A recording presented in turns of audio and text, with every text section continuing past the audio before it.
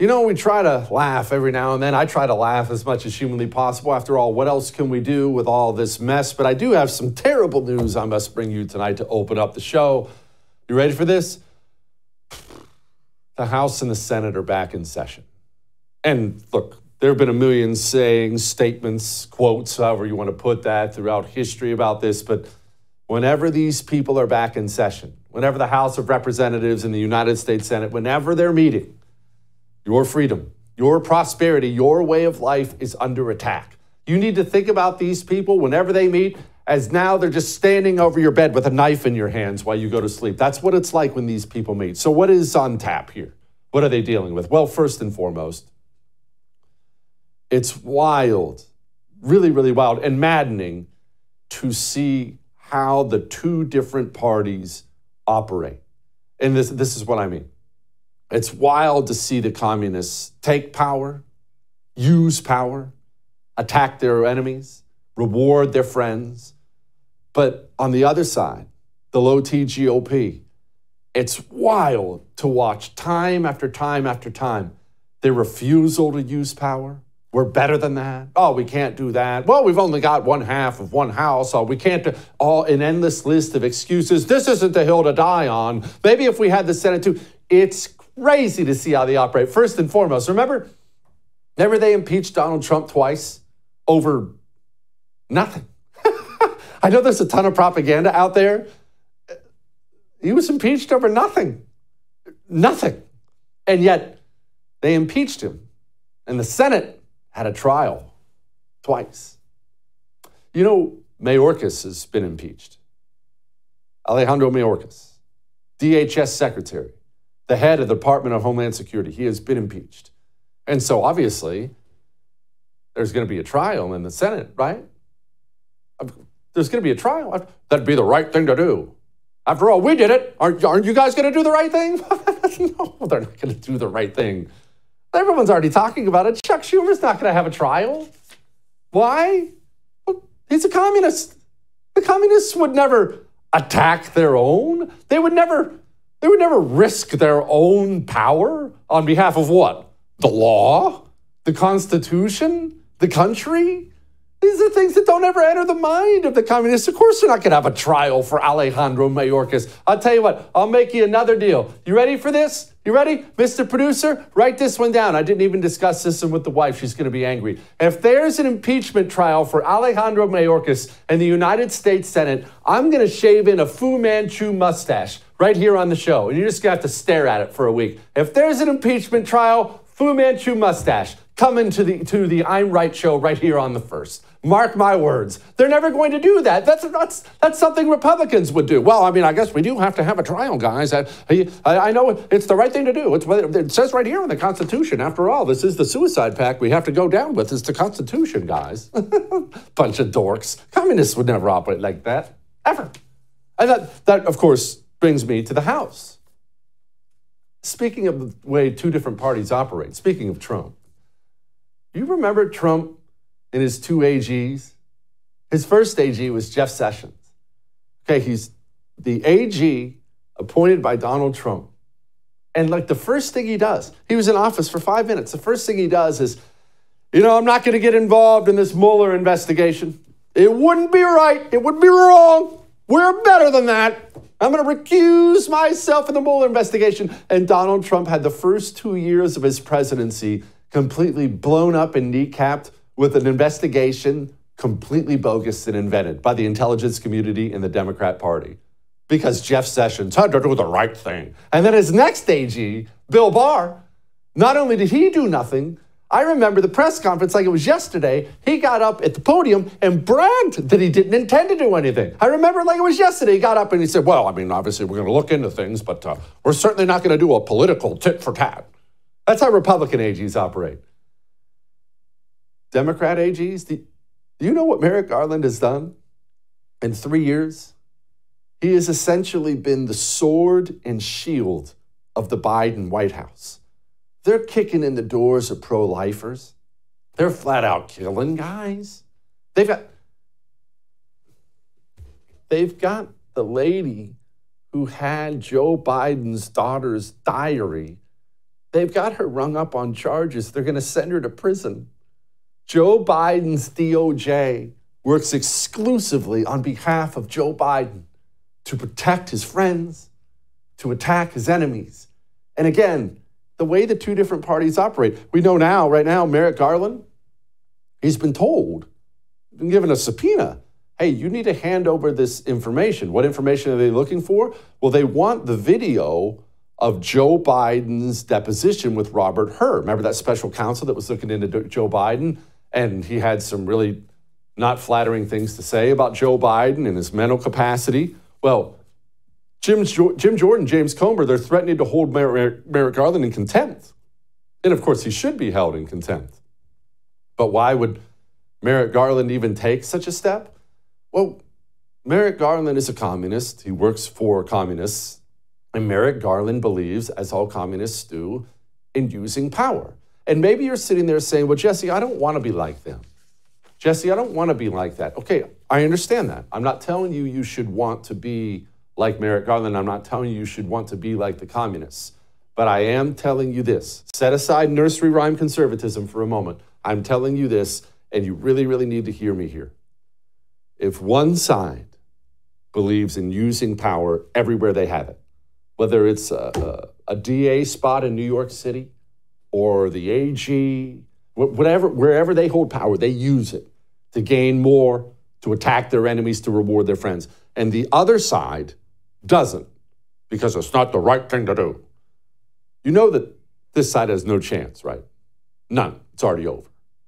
If the right doesn't come around to using power to defend your people, yourself, using power, yes, to attack your enemies, if the right does not come around to that, we already lost. It's over. It's over. And do keep in mind what losing means. Another thing on the table right now in the House of Representatives is the FISA authorization.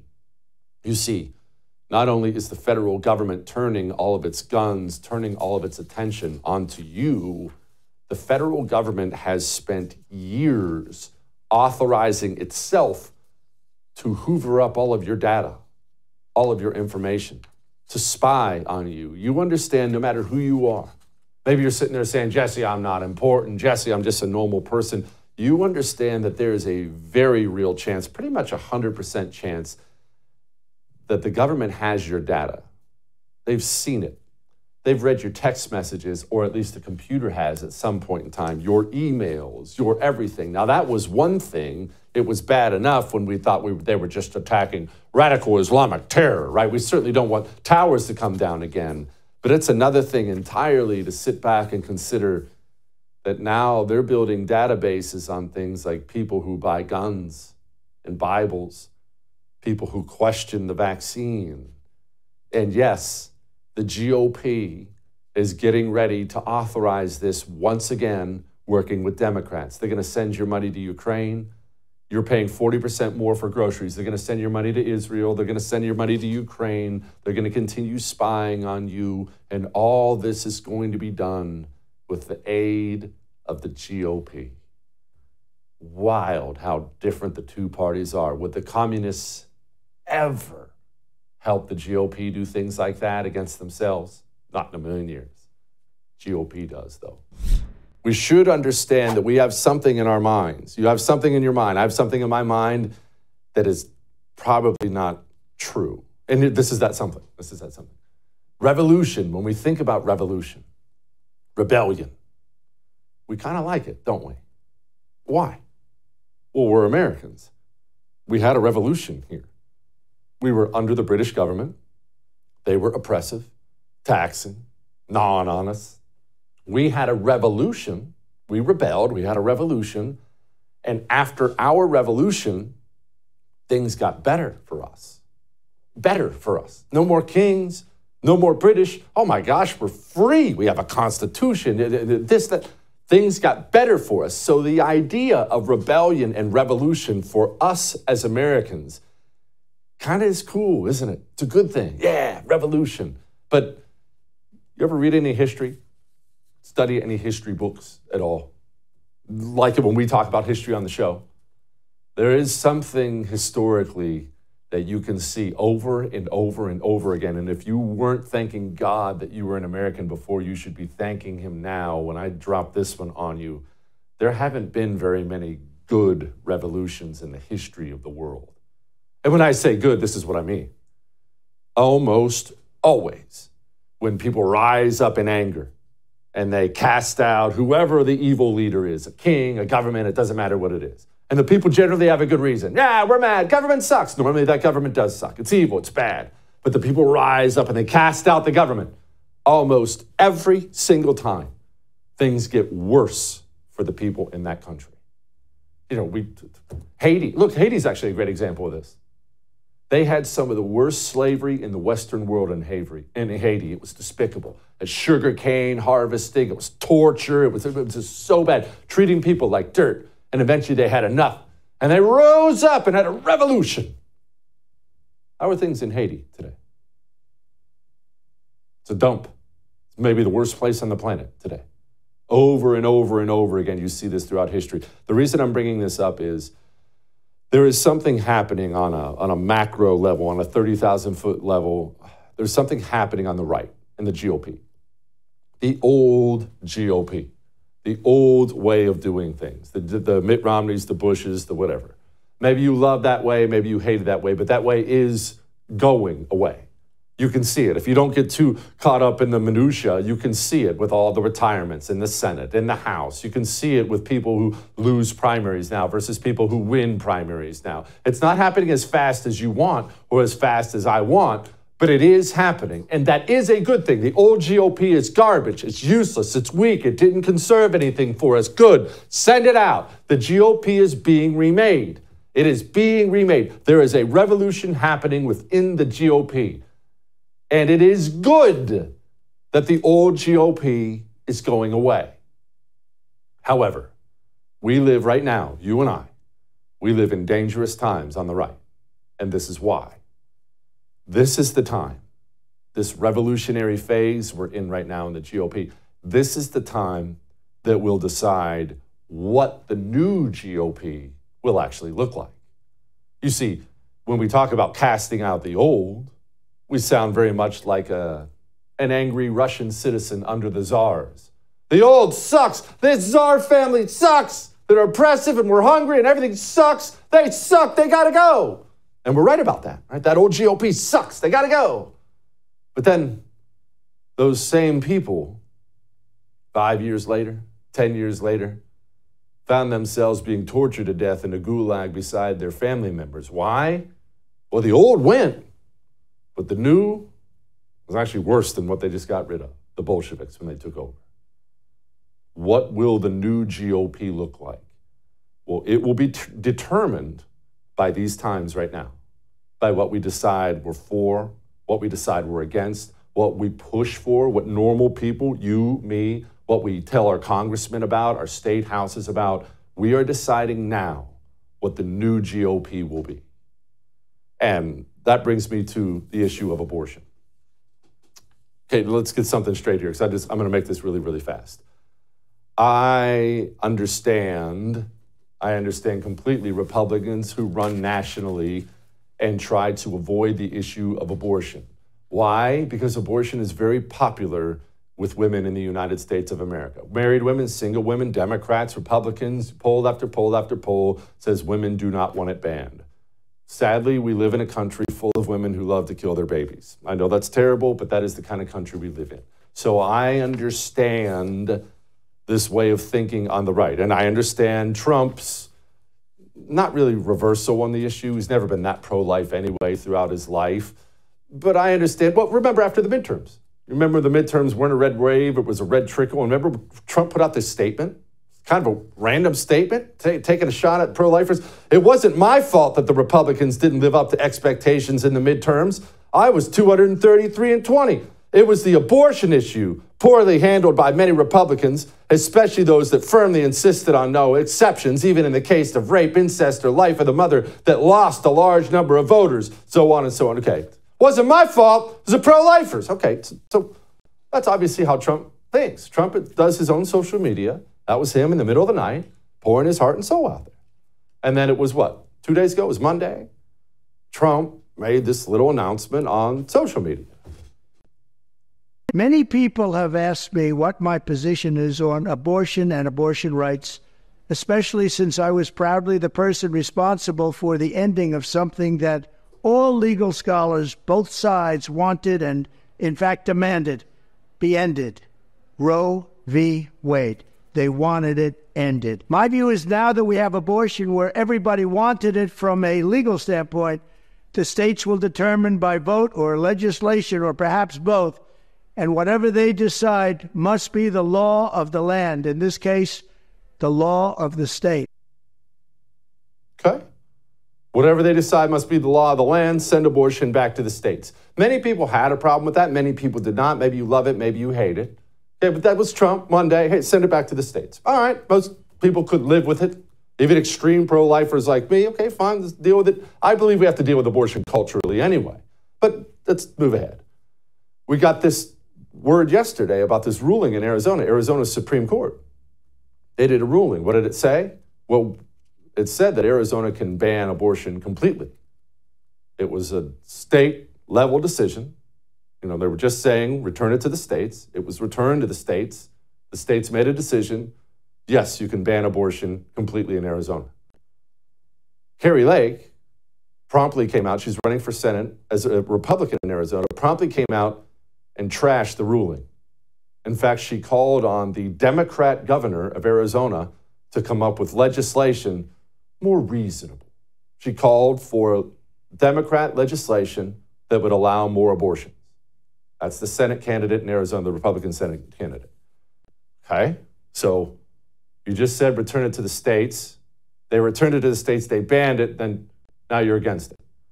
And I assumed Trump would be okay with that ruling because he just said on Monday, return it to the states. But then Trump said this today. Thank you, sir. Mr. President, did Arizona go too far? Did Arizona go too far? Yeah, they did, and that'll be straightened out. And as you know, it's all about states' rights. That'll be straightened out. And I'm sure that the governor and everybody else are going to bring it back into reason, and that will be taken care of, I think, very quickly. Yeah, the governor, they went too far there, and the Democrat governor is going to bring it back into reason. Okay. Well, like I said, I don't have any problem with Donald Trump making a statement about abortion back to the states. Fine. I don't expect him to be with me there. It goes back to the state makes a ruling, abortion's banned. Remember what I was talking about the new GOP and revolutions and kind of that be careful what you wish for kind of a thing? Look, I'm going to tell you this, and this is just you and me talking, all right? You know, I'm not saying you have to agree with me, but I'm going to tell you this. The Republican Party, they give me big spending just like Democrats do. The Republican Party, they fund the FBI just like Democrats do. The Republican Party doesn't want to repeal the Obamacare law that's been destroying our healthcare system ever since, just like Democrats do. Democrat position after Democrat position after Democrat position. Republican Party leaders just try to get amnesty through, just like Democrats do. I've been voting Republican my entire life. I've had a list of reasons why I can't vote Democrat, and I mean, I have to vote Republicans. I've got a few things that they're better on. You're better on the border, that type of thing. My list is getting awfully small on the Republican side. And after this revolution, whatever this is, if the new GOP, if they're all done with those foreign wars, but hey, man, abortion's fine. I don't want to lose an election. If that's the new GOP, you can count me out. Do you remember this particular narrative during COVID? In the schools, everybody should wear a mask. Asking kids to wear a mask is uncomfortable, but you know, kids are pretty resilient. Kids are resilient. There's nothing adverse or bad about masks. We've used masks for decades. We mask kids in our cancer wards routinely. We have now a plethora of ongoing research and studies and documents that are showing us that masks do not put children at risk. This concept that children somehow are harmed or abused by wearing masks is not founded in any science. It's simple. It does no harm. Those 50 million children need to protect themselves by wearing masks. If I'm going to get on an airplane, I don't have to wear a mask.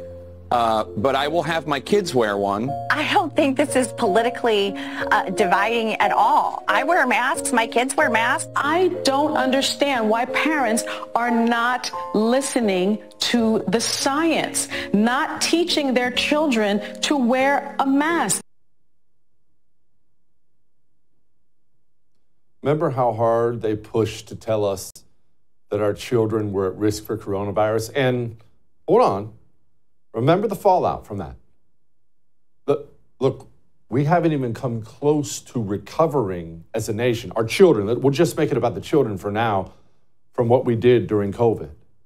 The suicides with children through the roof. The COVID push, the COVID lockdowns, the wear a mask, to close your school, it caused children to kill themselves. Right now, there are parents across the country who don't have their baby anymore because of lockdowns. Suicides, drug use, alcohol use, depression. We now know students are actually skipping school at a rate we've never seen before. The learning loss, staggering amounts of learning loss. And we're not even going to talk about the personal loss, the personal experiences. This is something that you don't hear about unless you have kids that age or close to that age. How many kids didn't get to walk their graduation? Wear a gown, have a good time their senior year, take a senior trip somewhere? How many kids were denied life's little rites of passage because we were told over and over and over and over and over again that we have to be afraid, that our kids are in danger, we have to be afraid? Well, what happened today, while everyone was looking up at the eclipse, talking about Ukraine, what happened today, the Center for Disease Control just came out and they revised down their pediatric deaths from COVID-19, and they revised it down by 24%. They're calling it a coding logic error, which of course you know is a lie. The Center for Disease Control overinflated how deadly COVID was to children. We've destroyed a generation of children, and today, all anyone can talk about is the eclipse. Look, they lied about everything in the Center for Disease Control. They lied about the deadliness of the disease itself to everybody. The new warning from the World Health Organization, the death rate from the coronavirus is rising. 3.4% is higher. Twice as deadly as previous estimates. 3.4%. The state of emergency. The World Health Organization says the coronavirus death rate is 3.4%. President Trump lies that the World Health Organization is wrong. The number is 3.4%. 3.4% is what it's being reported around the world. The death rate. The percentage is 3.4%. And no hunch from the president can change that. Trump lied about the most recent World Health Organization estimate that the global death rate of coronavirus is 3.4%. Dr. Jay Bhattacharya. My hypothesis, my hunch, was it was likely to be less deadly than the World Health Organization was saying. 3.4%. There was no way that was true. Really false number. This is why I ran the study in April of 2020. And what did you discover? The infection fatality rate was 0.2%. 3.4%. So we all have to shut down the country, destroy our economy, destroy our way of life. It was actually 0.2, but they all lied. And all these numbers are now coming out about how much they lied. But the real crime is nobody will care. We can't keep up. How do you keep up with all the scandals? After all, Jesse, that was so long ago, right? It's just a few years. But it was so long ago. Jesse, there have been way too many scandals. Anyway, catch that eclipse today? Beware of the narrative. Beware of the big story everyone's talking about in any given day, because there very likely are much, much, much more important stories and more nefarious stories lying right underneath. And do I need to remind everyone again that all of our way of life changed because of the idea that we had to lock down for a virus? Don't forget, by the way, the American Rescue Plan. Remember that one in 2021? The American Rescue Plan?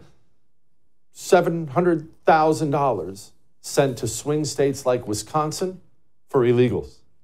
So while they were destroying the economy and shutting down the country, you were stroking taxpayer-funded checks, sending them to illegals when you weren't sending them to ballot boxes in Wisconsin also.